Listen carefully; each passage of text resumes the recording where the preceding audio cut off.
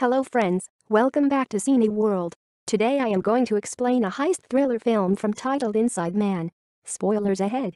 Watch out and take care. Dalton Russell can be seen speaking into the camera, saying that he executed a meticulous bank robbery on a Wall Street bank and managed to walk right out the front door without getting caught. The only remaining question is how he actually did it. He and his team are seen driving up to the Manhattan Trust Bank, masked as painters. Then, Dalton walks into the bank first and knocks out the cameras.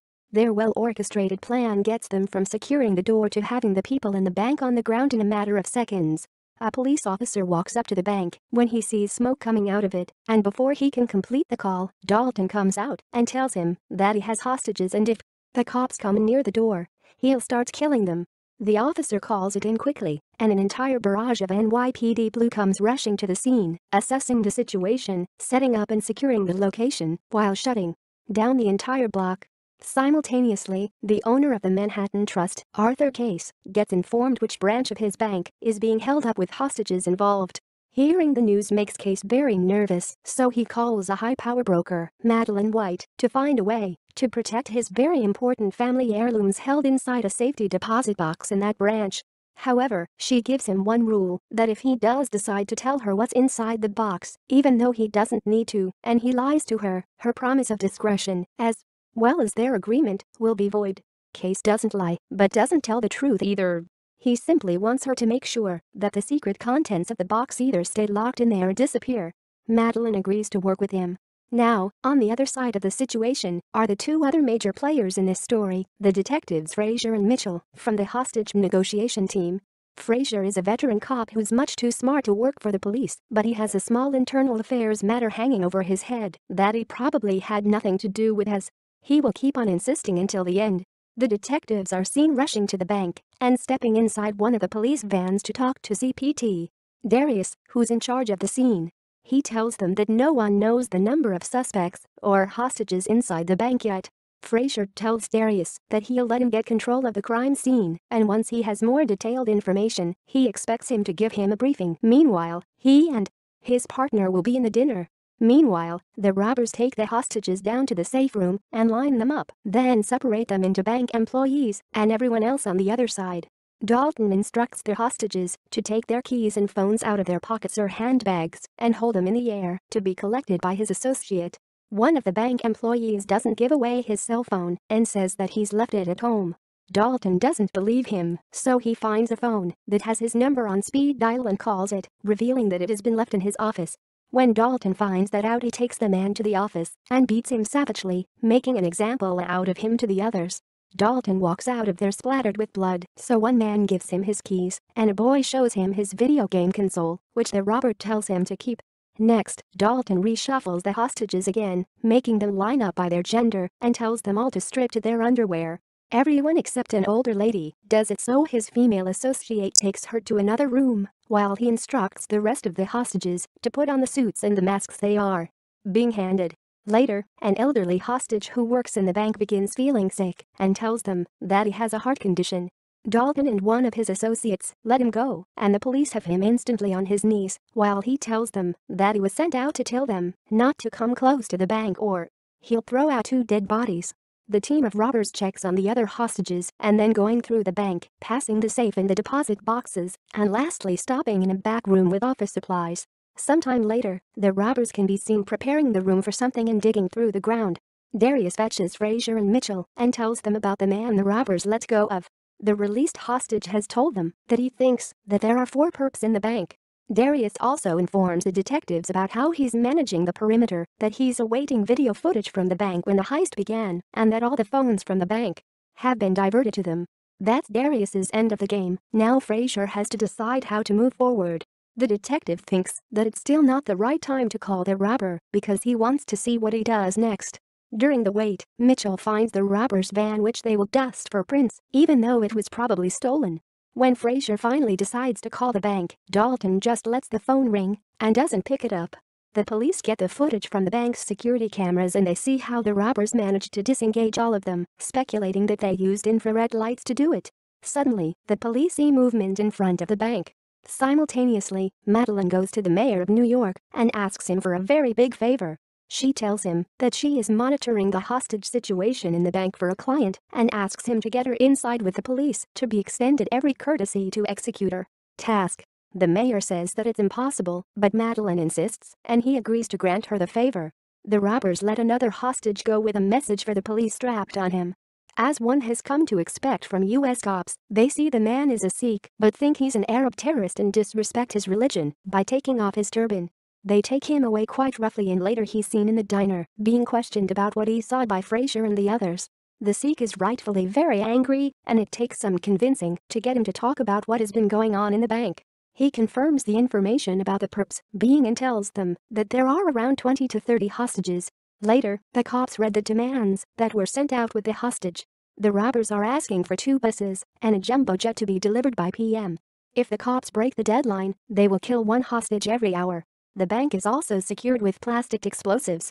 Darius says that they can't get a plane and that the bus is a maybe, while Fraser tells them that until they talk to him, they will get nothing, not even a cup of coffee. Suddenly, Case is let into the van asking if he might be of some assistance and about the robbers' demands. The cops tell him that they want a jet and the old man asks if they want him to arrange one for them. They're stunned. He wants to stay there and see the progression of the situation, but he is escorted out of the van. Later, the robbers demand food to be brought in, which gives the cops an opportunity to bug the bank and hear what they say. The officer in charge of the tapping devices suggests they use pizzas so that people can group around the food more and talk. When Fraser asks her about a special listening device she has there, she tells him that it's a digital recorder that can take up to seconds of material. Meanwhile, one of the hostages acts like a tough guy, so the robbers give him a reminder about who's in charge in the bank and drag him across the rooms with all the hostages, then take him inside the office supply room. The order of food finally arrives at the bank and Fraser oversees the drop, introducing himself to Dalton. He tries to get the robber to open up to him and tells him that he would love to talk to him if he picks up the phone. Dalton says nothing. Later, they listen to the audio from inside the bank and realize they are speaking in another language, so they guess it's Russian. Fraser sends Mitchell to find out from the hostages if they heard any Russian or Russian accents when they were in there. At the bank, the robbers create a situation with the hostages, moving one of them to another room. Then, one of the robbers pretends that she's a hostage too and goes back to the first room. When the other robber takes her to the room, he takes out another female hostage and takes her to a third room. Later, the actual female robber can be seen digging the hole in the supply room. A cop with Russian heritage listens to the tape and tells them that the language isn't Russian, but the closest he gets to is Bulgarian and calls it Central European, sort of. Fraser gets the idea to play the recording over the speaker and get someone from the crowd outside that can recognize what language it is. A construction worker recognizes the language as Albanian because his ex-wife was born there and comes forward with the information. The police try to reach the Albanian consulate but get nowhere with them, so Fraser tells the construction worker to call his ex-wife. When the woman arrives, she sees the help they want from her as an opportunity to make her parking tickets go away. Fraser tells her to listen to the recording and tell them what it says. She laughs, saying that not only does she know what they're talking about, but that she also knows who's doing the talking. The cop is excited that he might find out who it actually is, so the woman repeats her request about the parking tickets before she answers, and when she gets the reply she wants, she tells them that it's the voice of the former communist president of Albania, Enver Hoxha. The realization that what they have been listening to is a random tape because the robbers knew they were going to bug them changes the game for the police. Meanwhile, in a series of scattered shots from the bank, Dalton can be seen in the safe and around the money, making it look questionable if they really are there for the money.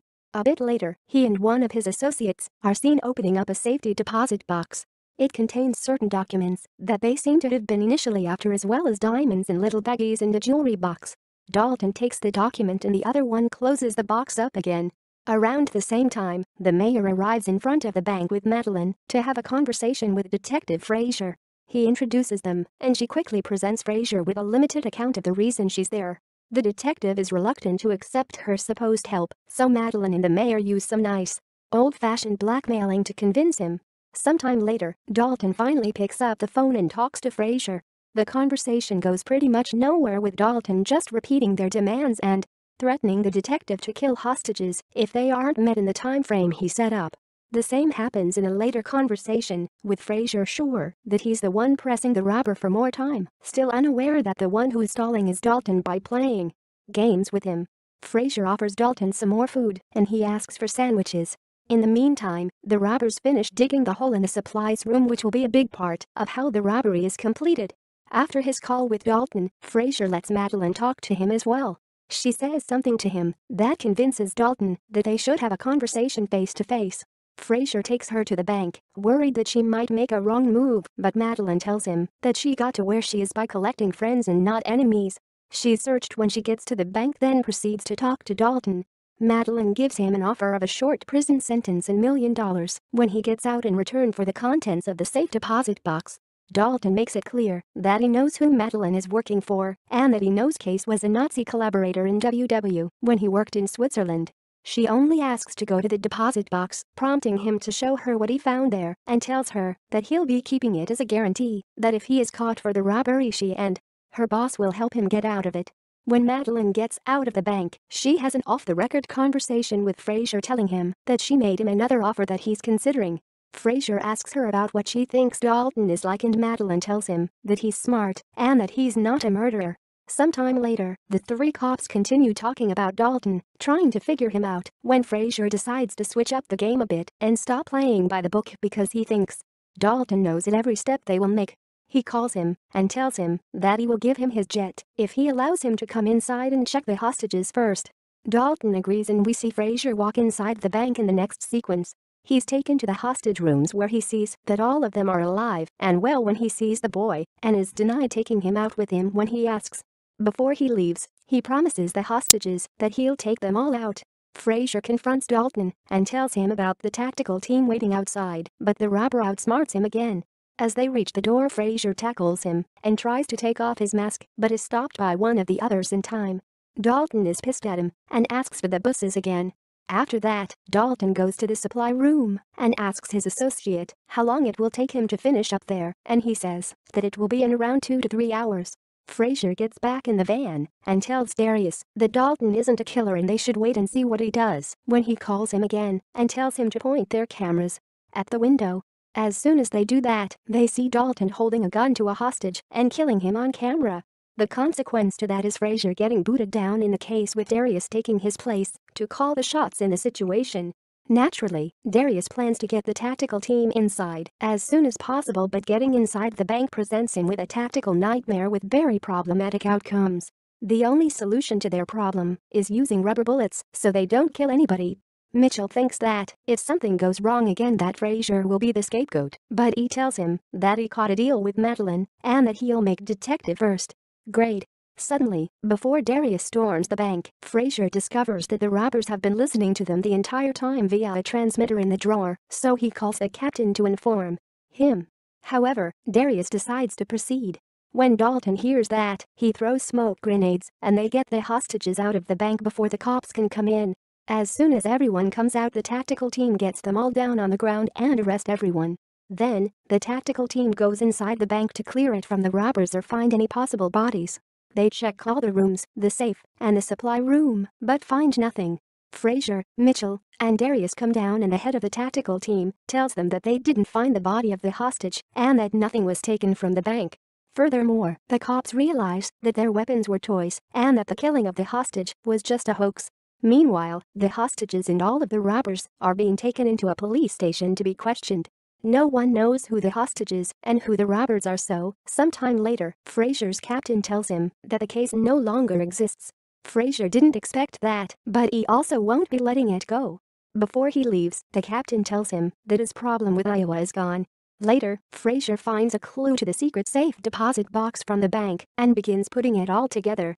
He meets with Madeline again and shows her his recording of her and the mayor blackmailing him about his problem. In exchange for not getting the recording out, he asks her for information about Case's box. She only gives him a hint but tells him to let it go. Madeline goes to speak to Case later and tells him that Fraser won't be a problem, but that Dalton will be hanging on to the document from the box as insurance against his retaliation.